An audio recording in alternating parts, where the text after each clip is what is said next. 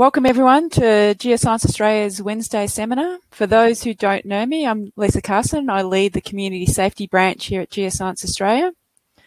I'd like to begin by acknowledging the traditional owners of the land in which we meet today and to pay my respects to elders past, present and emerging. And I would also like to extend that respect to any First Nations people participating in our seminar today.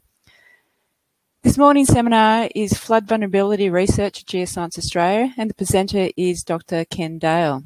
Ken's talk will provide an overview of flood vulnerability research in the Community Safety Branch at Geoscience Australia. It covers work looking at the tangible and intangible costs of floods. Vulnerability models for residential, commercial and industrial buildings are described, and the cost effectiveness of structural mitigation options that are evaluated in recent work undertaken in the collaboration with the Bushfire and Natural Hazards CRC. And the presentation highlights the utility of these research in reducing flood risks in Australian communities. A little bit about our presenter. Ken Dale is a structural geologist, that's who I am, structural engineer who obtained his bachelor and PhD degrees at Monash University. Following postdoc research in Japan, Ken joined GA in 2003. Research interests include the behaviours of structures and other infrastructure under extreme loads, currently blast and flood, and the collection of building data that influences vulnerability to those hazards. Ken leads GA's Flood Vulnerability and Mitigation Research Program. With that, I'll hand over to Ken. Thanks, Lisa, and welcome everyone. Thanks for coming along this morning. I hope you find the presentation interesting. I just realised I've actually got my title wrong on the very first slide, so hopefully things improve a little bit from there. So just a quick outline. The work I'm presenting today is the culmination of almost 20 years of research here at GA. So there's a lot of people to acknowledge and a lot of collaborations that we've been involved in over that time. Any mistakes and omissions will be mine and not that of the people that have actually done the work. I'll introduce the Vulnerability, Resilience and Mitigation section here at GA for those of you who don't know who we are. Give a bit of background, so why we're actually interested in flood vulnerability, why we do this research, talk about the models themselves and two different types in particular that we'll focus on. Spend some time looking at some post-event work that we've done where we actually get out into the field following a flood event and what we can learn from those types of studies. Talk about a research program we've just completed with the Bushfire and Natural Hazards CRC, so an 8-year program that finished in June this year. Give some recent applications of the flood vulnerability and mitigation modelling, and then finish with some next steps where we'd like to go. So there's a lot more people I could probably acknowledge, but those are some of the key contributors there on the left. I've cheated a little bit where we did some survey work in southeast Queensland, particularly in 2011. We had a really large field team out in the field, so I have cheated. I'd like to acknowledge all their contributions, and similarly for those who helped us in surveying businesses in Sydney. I'd also just like to draw attention to the image there. We've got Valdis Juskovic and Shelby Canterford. Behind them are a whole heap of postal surveys. They drove that research following the floods in 2011. And just to highlight that Valdis sadly passed away earlier this year. He was a really great team member, not just for his technical input. He's a statistician, but he was just also a really terrific person to have in the team and around the office. In terms of other collaborations, there's a lot there you can see. I won't go through them, but it's basically all levels of government we've worked with. We've worked with private consultants, the insurance industry, and academic researchers as well. So as I said, this work probably started in about 2004. And has been going in various guises ever since, so that there have been a huge amount of contributors to it. Looking at the vulnerability, resilience and mitigation section, we reside within the community safety branch, so Lisa is our branch head.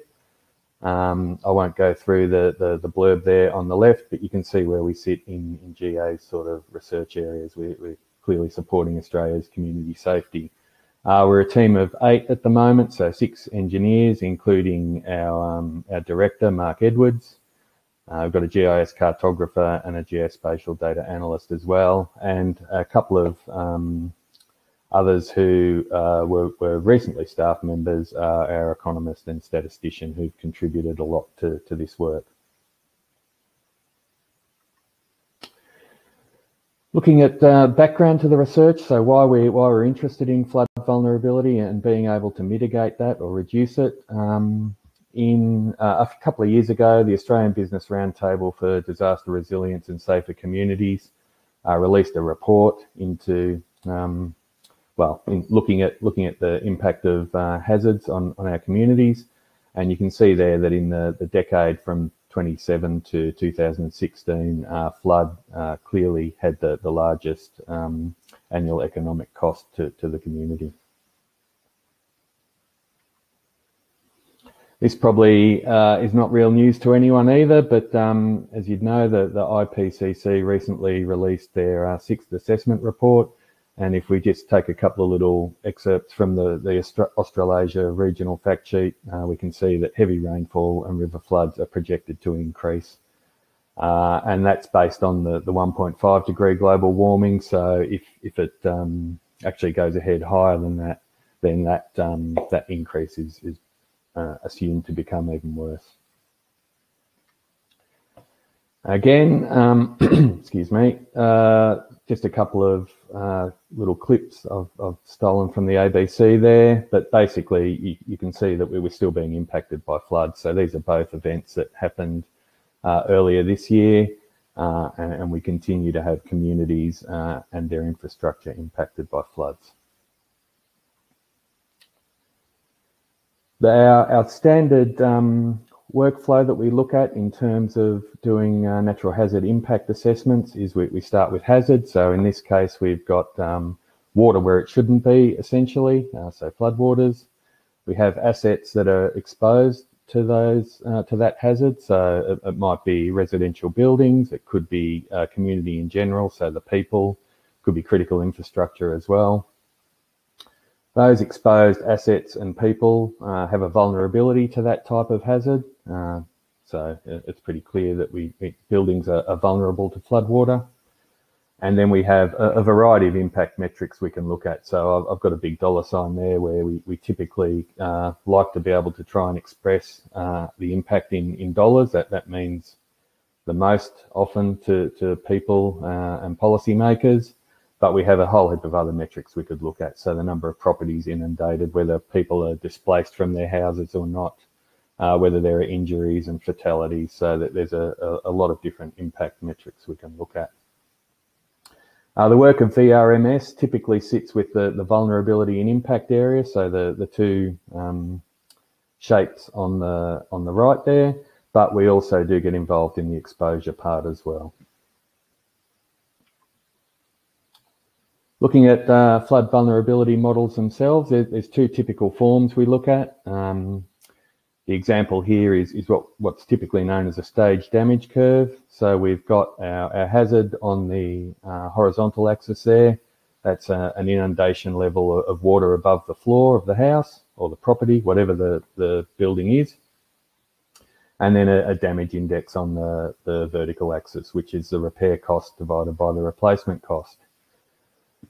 You can see on the image on the left there, in terms of flood, we usually don't have a lot of issues determining the hazard because there's usually a pretty dirty tide mark inside the property. So we can pretty accurately know how high the water did get above the floor.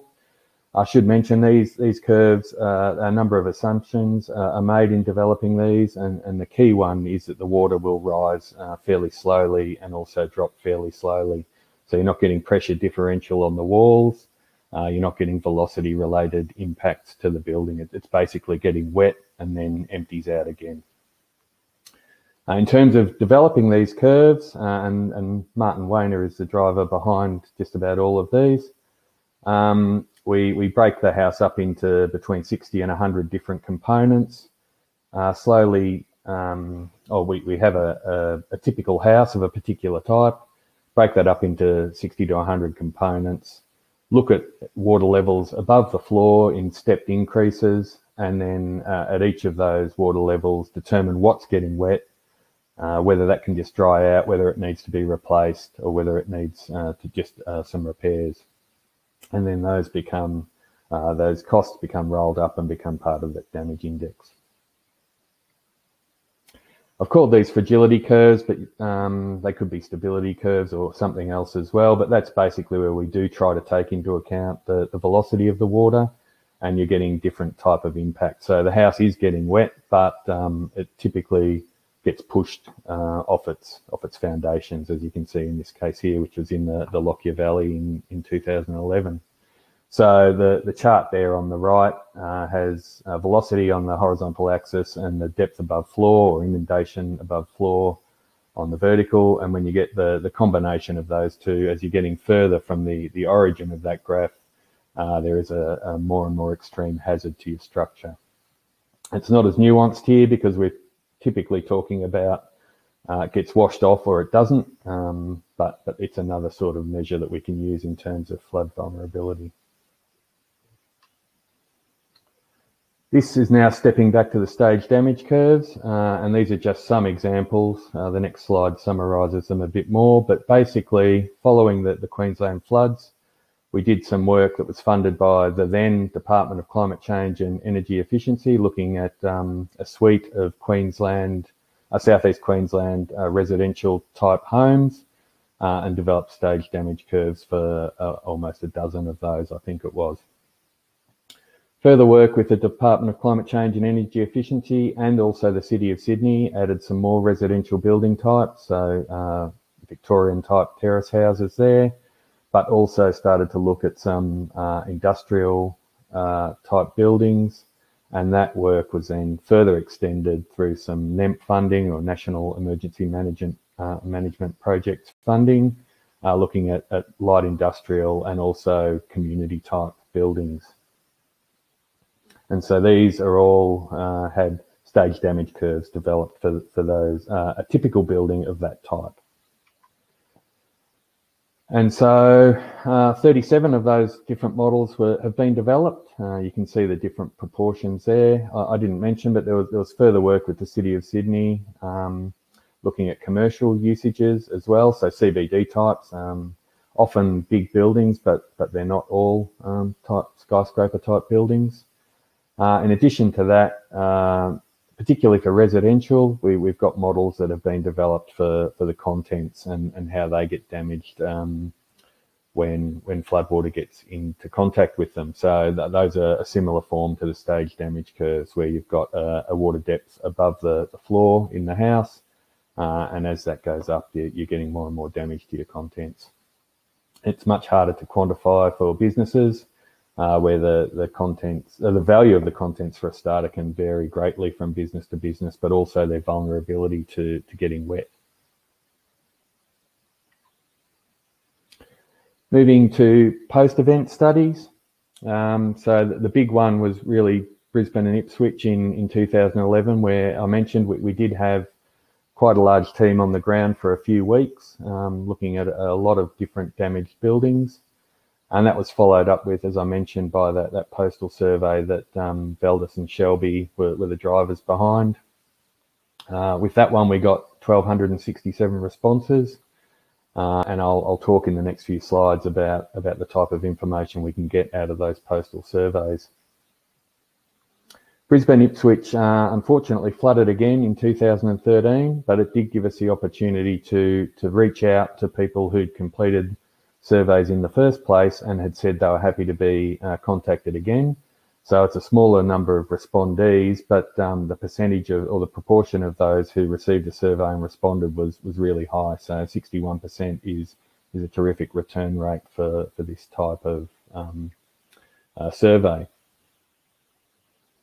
Bundaberg, excuse me, also flooded in 2013. So there was a smaller team went up into the field there, 2 people for about a week, looking at the damaged properties, and then a postal survey also went out there to households, but also to businesses in this instance. So that was something new, and that was to everyone, damaged and undamaged properties. And finally, in 2015, there was severe flooding in Dungog in New South Wales. Again, a 2-person team went out for a few days following that event. And I'll talk a little bit about that further on. So what do we get out of these post-event studies? Well, we can get information to either validate our work that we've already done, or to perhaps create completely new empirical curves if we have enough data. So what we see here is the red curve there is one of our stage damage curves that we've developed analytically. All those blue points on the graph to the left are outcomes that we received from the postal survey. So those are of the same building type generally, and people have responded with how much water came into their house and what it cost to repair. You can see there's a lot of scatter there, and that is typical of post-event data. What we can do then is condense that down into a curve, which you can see on that graph on the right, and it gives us a bit of confidence that we're heading in the right direction, that our curves are not too bad. That's just one example of a particular house type. Similar thing, so this is now Dungog, where we actually had some fairly extreme behaviour with houses being completely washed away. So this is where a building was. We know what type of building it was, and our very clever team were also able to do some real forensic work, and using some videos that had been uploaded onto YouTube, were able to actually make an estimate of what the water velocity was at that location, and how much water the house was impacted by. So we're actually able to then use these stability curves here on the right. It's quite a small sample size. You can see there's only, what's that? 1, 2, 3, 4, 5 properties that were of the particular same type that we were able to work out the velocity and the water depth for. But again, you can make those comparisons. That chart there is some work that was done at GA very, very early on in 2004 of that same sort of form, where we've got the velocity and also the above ground depth, or above floor depth rather. And once you get outside those curves towards the legend there, you're really looking at a very hazardous sort of region where we're expecting the house to be floated off its foundations. And that's just the same thing there with the Smith curves. So the results are generally what we'd expect, although not in every instance. I think that one 5 there, which we'd say is in a low hazard region, had really spindly and vulnerable footings, so it was pretty easy for it to wash sideways.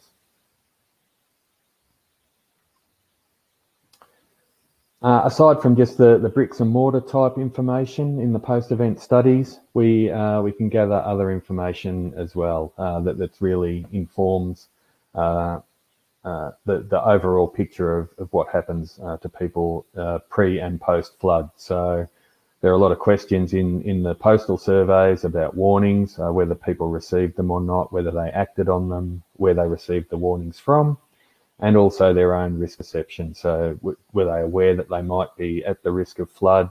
Did they think it had never happened there? Things like that.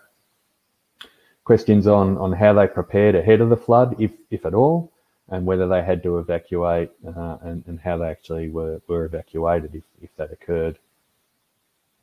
Again, we're also then able to look at financial implications of flooding beyond just the structural damage itself and the losses of content. So other impacts that are real and are there in terms of finances. So whether they had to pay for temporary accommodation is one. Whether they had a loss of income and weren't able to work for a little while after the flood, or weren't able to get to work potentially. and in terms of the businesses, what the impact was on their operations, their profitability, on their stock, and things like that. And also to ask about the physical and mental health impacts, where the physical we can often put a medical cost on those. But mental health is much more tricky, and we'll talk a little bit about, or I will talk about some of those intangible impacts a little bit later on. So moving now onto the Bushfire and Natural Hazards CRC research. I mentioned this was an 8-year program that completed earlier this year. Our core research was on cost-effective mitigation strategies. So we were trying to develop an evidence base that could be used by decision makers to make cost-effective decisions on mitigation for flood-prone buildings. In addition to the core research program, which did run for that 8 years, we had two what were known as utilisation projects. So one was looking at mitigation in Launceston, and that was almost full town mitigation, where our levee system there was upgraded. So we did some work to see whether that was a cost-effective decision to upgrade that levee system. And we also worked with the National Flood Risk Advisory Group in looking at developing some generalised flood vulnerability models. I'll talk to each of those in turn. So with the core research, the first thing we did was look at developing a building classification schema.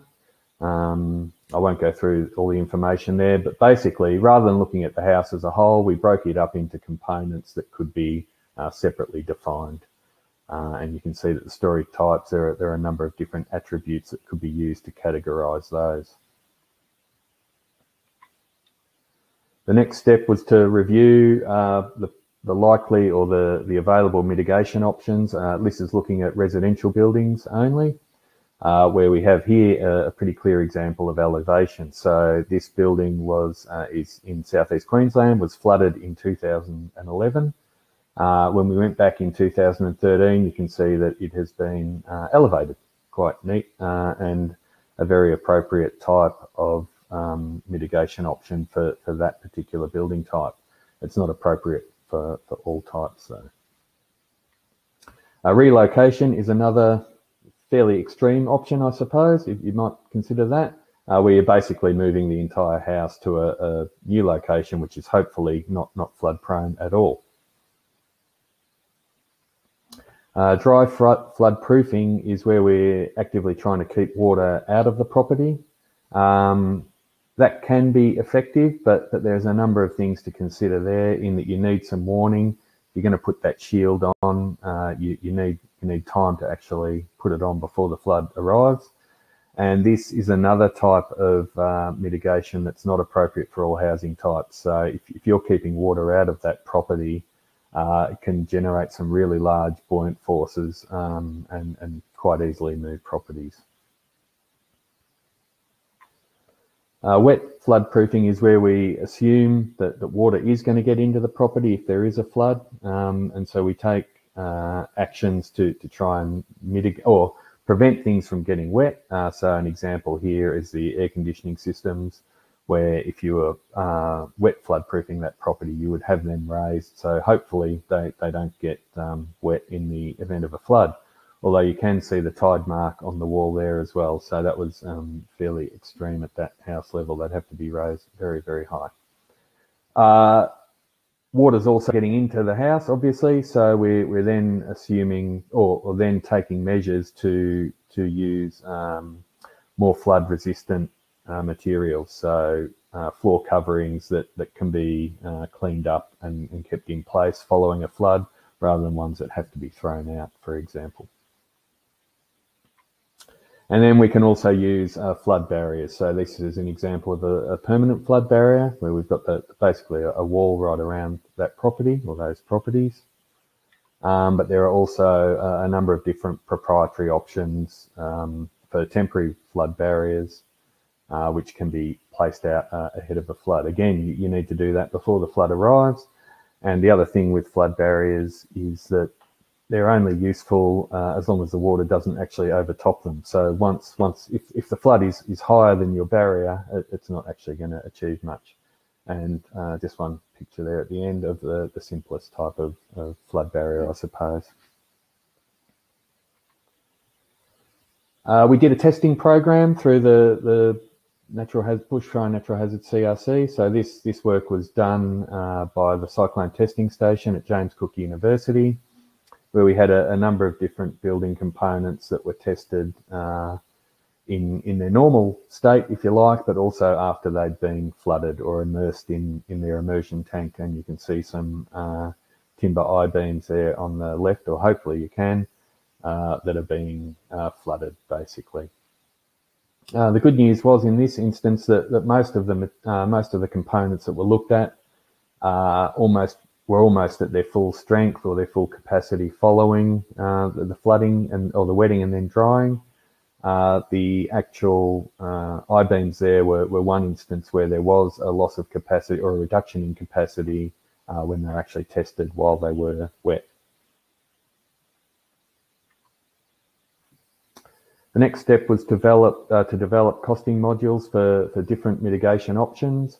And at that point, there was also the selection made on 5 residential property types that were going to be used through the rest of the research.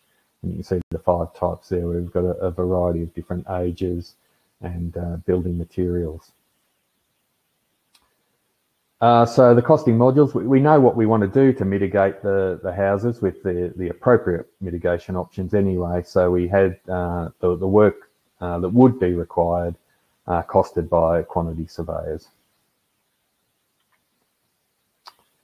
And next after that was to develop vulnerability curves for retrofitted buildings. So we have our suite of stage damage curves for buildings in their normal state or their original state.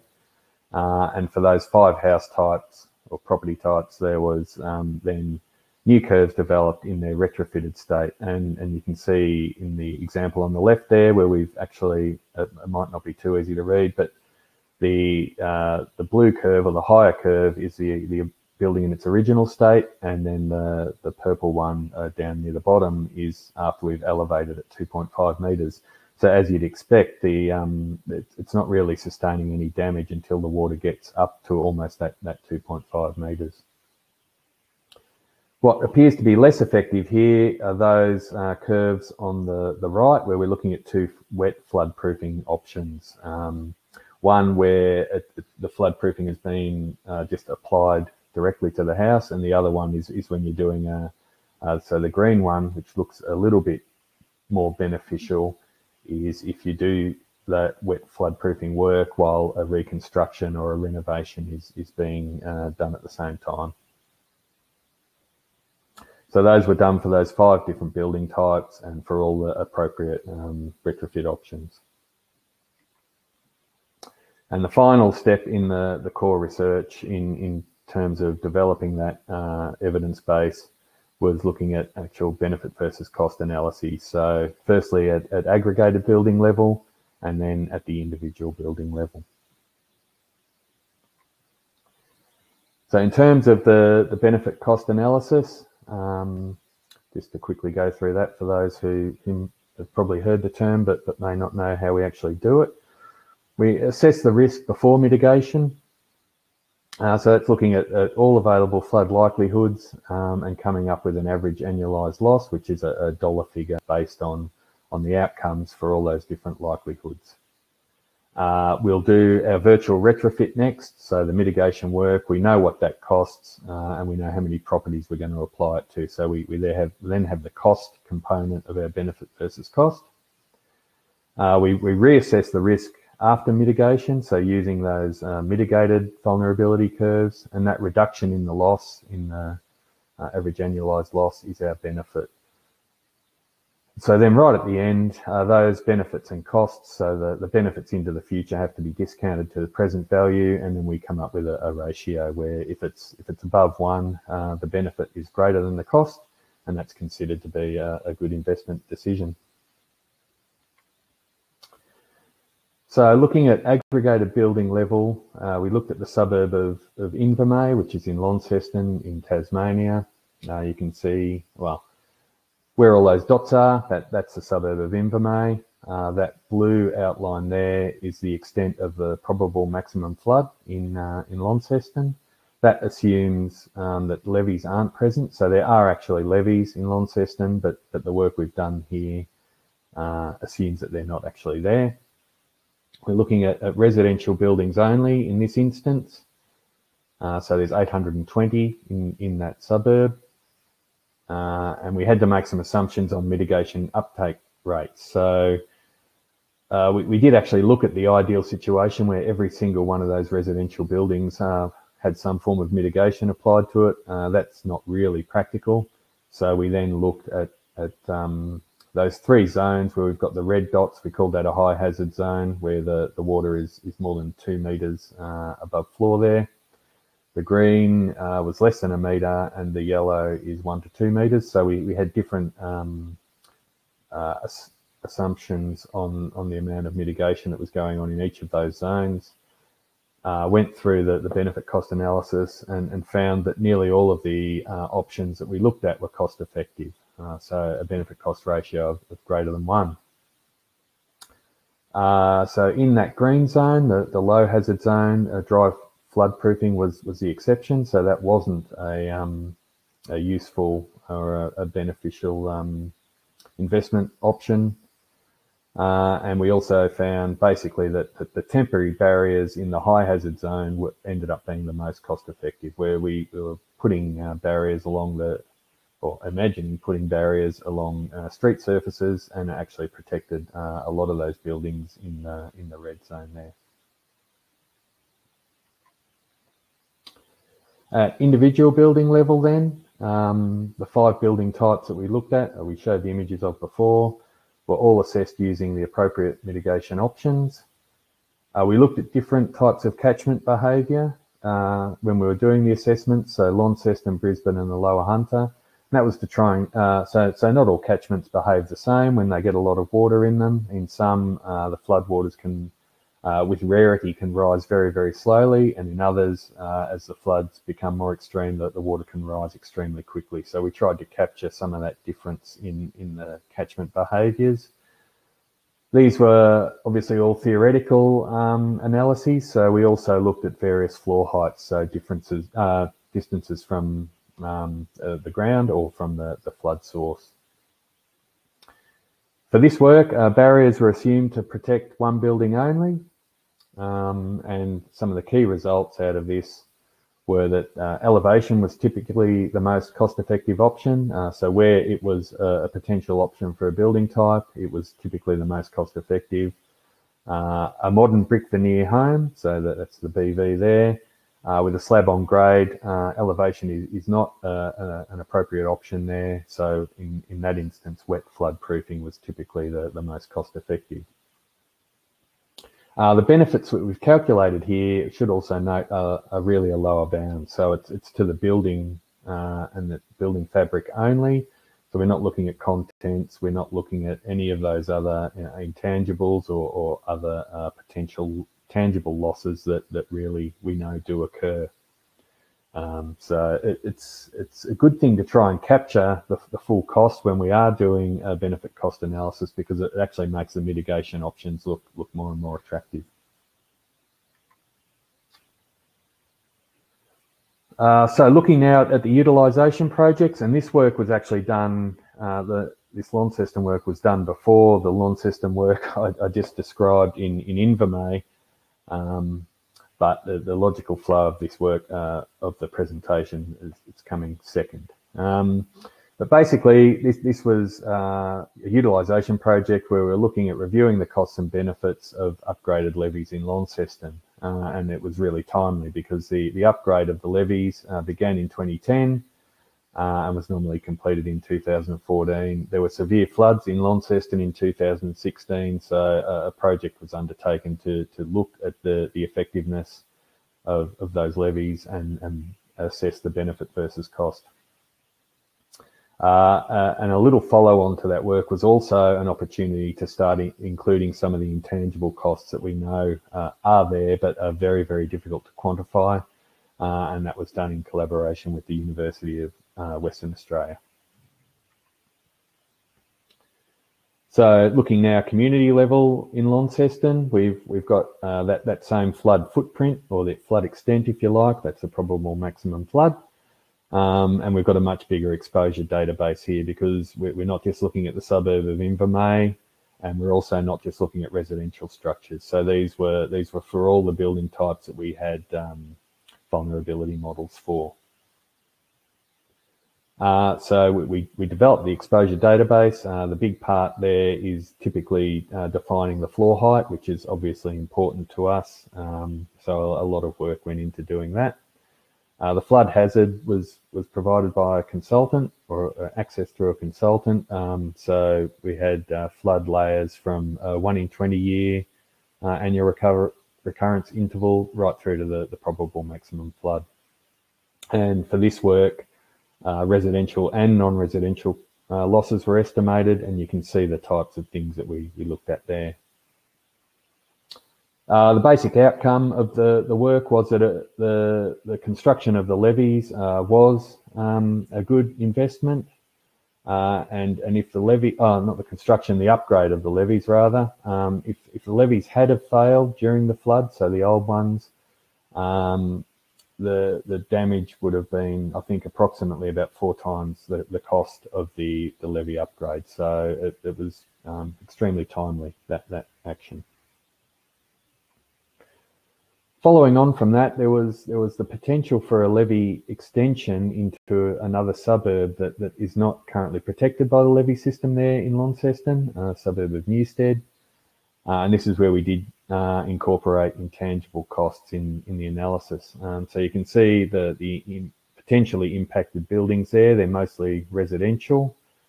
And the way that we deal with the intangible costs is to actually look at a willingness to pay to avoid. So what would a resident pay to avoid the social disruption of a power outage or traffic delays or displacement from their home?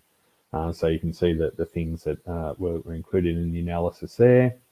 And this instance, even including those intangible costs, along with all the other typical costs that we can more readily calculate, it still didn't look like it was going to be a great investment option to extend the levee. The benefit wouldn't really offset the cost. That's the first utilisation project, and our second one was with the National Flood Risk Advisory Group, or NFRAG, and was for the development of generalised vulnerability curves. So this was aimed at users who may want to understand flood risk for whatever reason, but they don't have access to the detailed exposure information. So as I've sort of touched on, developing those detailed exposure databases is a significant amount of work if you're going building by building, and you don't just want to know the materials and the roof type and things like that, the number of stories, but you actually want to know the floor height as well. There was really good stakeholder engagement through this project. So we had 3 workshops throughout the project and got a lot of really valuable feedback from our stakeholders. Following the second workshop, we actually, rather than using one of the ABS type geographical descriptors, we went with land use planning zones, and you can see those overlaid there on Launceston again. So these land use planning zones do vary from jurisdiction to jurisdiction, but there's enough similarity that they can you can compare the different types. So through this utilisation project, generalised curves were developed for Murwillumbah and Tweed Heads in New South Wales, and also Launceston. And since the project formally completed, we've also developed those for Wagga Wagga. Where we had enough data, we did split the data sets in half and develop the curves on one half of the data and then test them on the other, with quite encouraging results. And then we were also testing them against the detailed model outcomes, where we'd use that building by building vulnerability attribution, run through the same process of the risk analysis, and then make comparisons at the end. And you'd sort of expect, given that we're testing data that's been developed on itself, that the outcomes should be good, and they were. So they're encouraging results. There's a couple more things that we'd like to follow through with on the curves. One is to explore the portability. So can you use curves from one particular community type and see how that compares if you transport it to another location, where we might be looking at what we'd call a regional centre, so say Tweed Heads, and see how they work in Wagga, for example. And we'd also like to add a Queensland community. So there's been a real New South Wales, Tasmania focus on the work to date. But one next step might be to look at adding a Queensland community, possibly Bundaberg. So on to more recent applications. We used the generalised models, or one suite of them, for in a flood forecasting, flood impact forecasting proof of concept in St George in Queensland. That was done in collaboration with the Bureau of Meteorology, the Queensland Fire and Emergency Services, Queensland Department of Transport and Main Roads, and a consultant, Deltaras. So the workflow there followed the hazard, exposure, vulnerability, impact workflow, where the Bureau of Meteorology, they obviously do forecast floods. They can give us an estimate of what the height will be at particular gauge locations along a river. Part of the work that needed to be done then is how you actually turn that gauge height into a depth at a particular property. And so there was a bit of work done there in terms of defining the hazard at particular exposure locations. We used the generalised models to forecast damage and then other impacts. And so that, again, was really promising and highlighted some of the work that would need to be done to turn that into a more of an operational capability. Other recent applications, and not so much applications, but maybe the provision of advice. So some of that was to the National Recovery and Resilience Agency, and then also to a group of LGAs in Victoria, ranging from the eastern suburbs of Melbourne down to Phillip Island, who are undertaking flood risk analyses and also looking at the cost benefit of some different mitigation options there. So we provided information to them. Actually, and that reminds me that I am covering a lot of material here over quite a few years. So most of this actually has been published in different forms. So a lot of the work is accessible through the GA publications portal. So if you can put the right search terms in there, hopefully you'd find our work.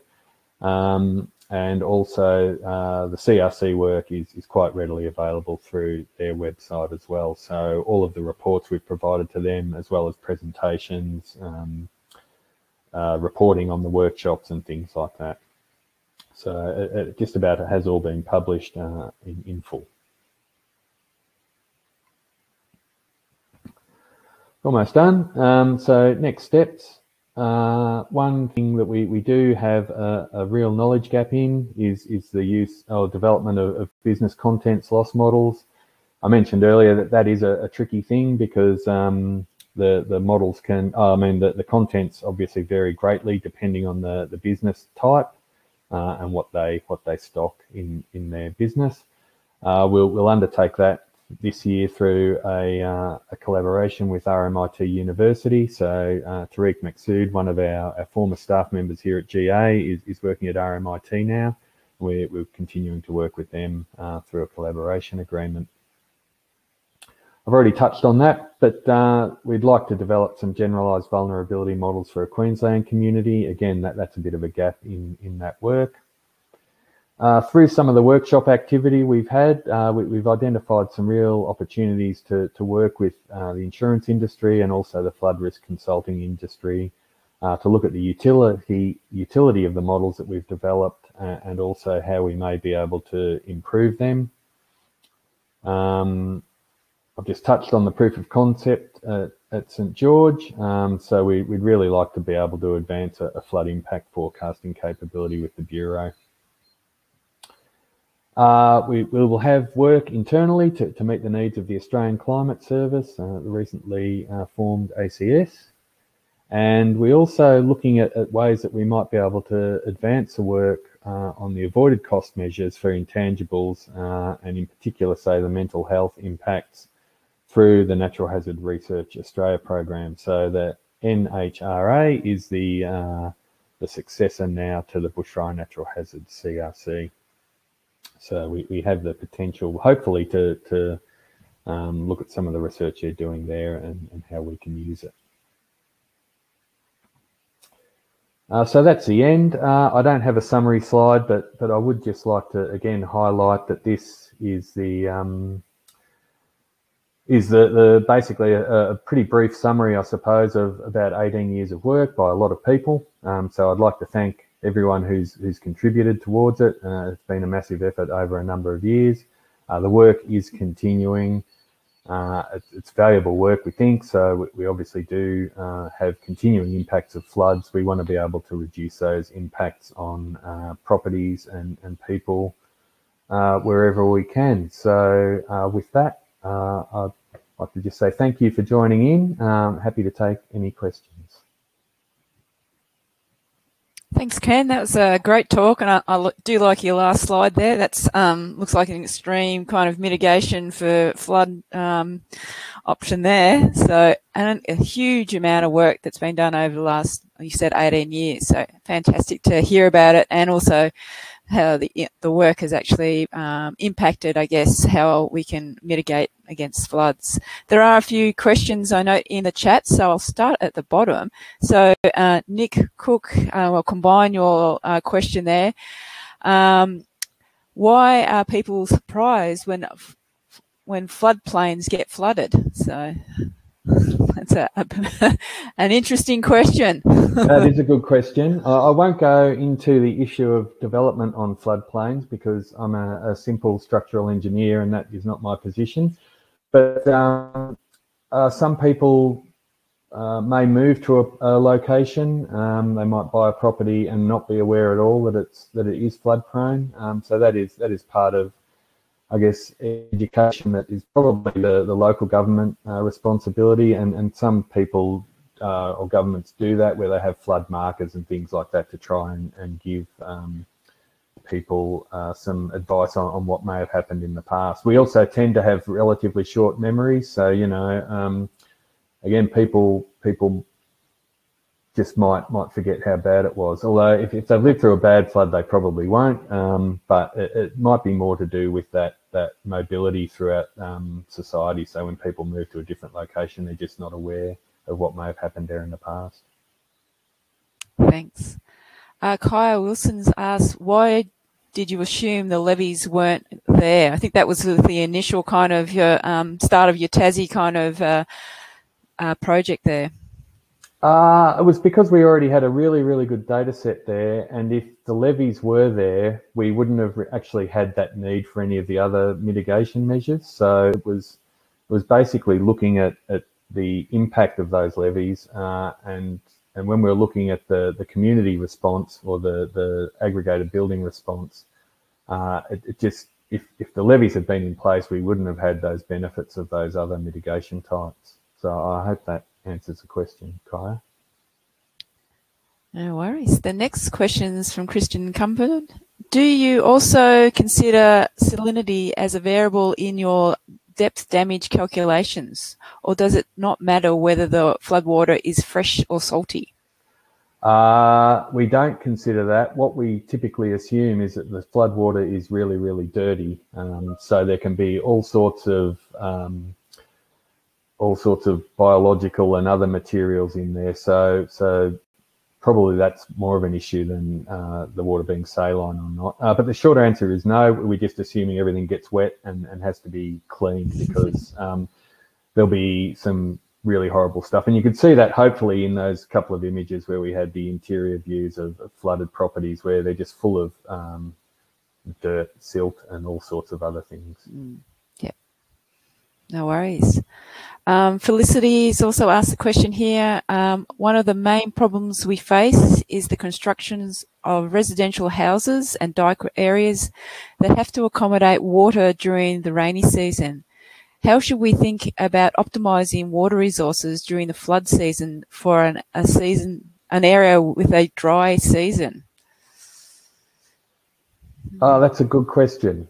I'm not sure I have a really good answer for that one. I'm sorry. I guess ideally you wouldn't be developing in a flood-prone location, but that doesn't help properties that are already there. So I guess that's a slightly separate issue where we're really looking at what you might be able to do to mitigate a property that is already located in a flood-prone location. And we've really just looked at those options rather than whether you should develop there or not, and also not that issue of drought versus a wet season. So I'm sorry, that's probably not a real good answer. Okay, we've got a nice long question from Phil Cummins. After the 2021 New South Wales floods, it was commented in the media that unbelievably the government is still planning to build something like 100,000 homes in the floodplain. Are governments required to do the kind of cost-benefit analysis you described before making such planning decisions? If, as the evidence suggests, not, how close are we to requiring this? How close are we requiring this? Are we at least moving in this direction? So it's getting into the policy world. Yes, and I'm going to try and stay out of that if that's okay. I'm sorry, Phil. As I mentioned earlier, ideally you wouldn't be developing in a floodplain, or if you were, you would be trying to have the appropriate regulations for your buildings to try and mitigate any future flooding effects on them. But I'm not going to get into the policy part of that, if that's okay. Sorry, Phil.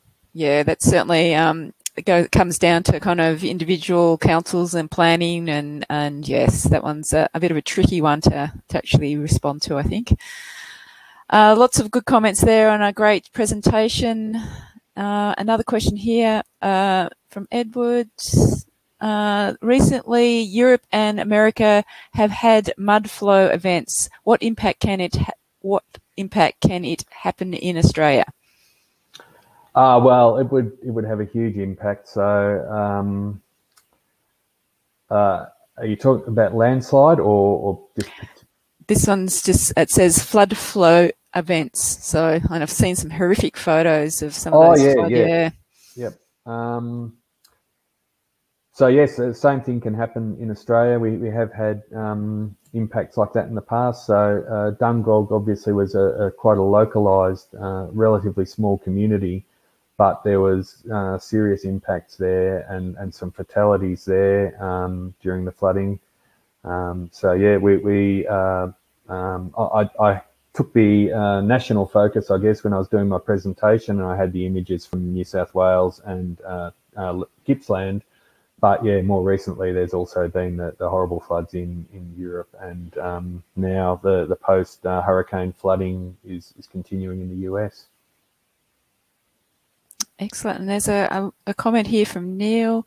Excellent presentation, Ken. Thank you. Have GA and or others done much work in terms of projected heavy associated with projected climate change related to hazards including SLR, urban heat, bushfire, etc.? We have recently done some probabilistic hazard analysis and damage assessments, followed by a CBA in and around Swansea Channel, Lake Macquarie, New South Wales. We do not get involved in bushfire hazard, as far as I know. A lot of the flood work, for example, is really being done in present climate, but obviously we would like to start looking at potential future climate impacts there. One option we may have is to revisit the Launceston work. So they have had revised hazard modelling done there, incorporating climate change, potential climate change impacts into that. I would also defer, I'm not sure if Craig's online, but Craig Arthur, our meteorological man who's developed our tropical cyclone risk model, might be able to comment on whether we're incorporating future climate into that yet or not. I'll also quickly say, because I know we're getting short on time, that the chat, I think, has all been recorded. So if there's any questions that I don't get to here, I'd be happy to follow up with them afterwards. Thanks, Ken. And also Deborah, which also may come into Craig's space. Her question is about, are you considering further environmental parameters such as the impact of wind strength, potential cyclone strength on elevated buildings? Is this a factor? Possibly in cyclone conditions, it doesn't matter if a building is low rather than high off the ground. So I think that might be a combination of yourself and Craig responding to that one. Yeah, and one other thing I didn't mention is that there is the potential, and this house on screen at the moment is a classic example, where you could potentially take a mitigation option against flood that actually makes your house more vulnerable to something else, like an earthquake, for example, where you've got a relatively heavy box on some spindly legs. I know this isn't an earthquake topic, but we are Geoscience Australia. Where that house is probably fairly vulnerable, I would say, to earthquake shaking at the moment, unless it's braced, and I can't really see much bracing in the material there. It certainly doesn't. Yeah, looks pretty fragile, to be honest. Look, I think that's all the questions, unless someone else is going to pop a question in there. But that's you've got lots of great positive feedback on your presentation there, Ken. It was a great talk.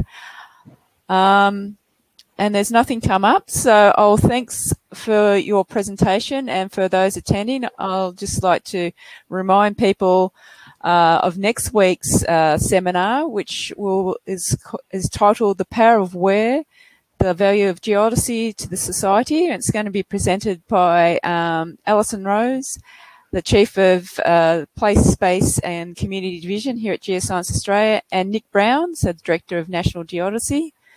Every day, humanity benefits from geodesy. It is the science of measuring the size, shape and orientation and gravity field of our planet, and it is a foundation for evidence-based policy decisions and program delivery. So again, that seminar will be online only, so hope to see you next week. Thanks everyone. Thanks for attending, and great talk again, Ken. Thank you. Thanks, Lisa. Thanks, everyone.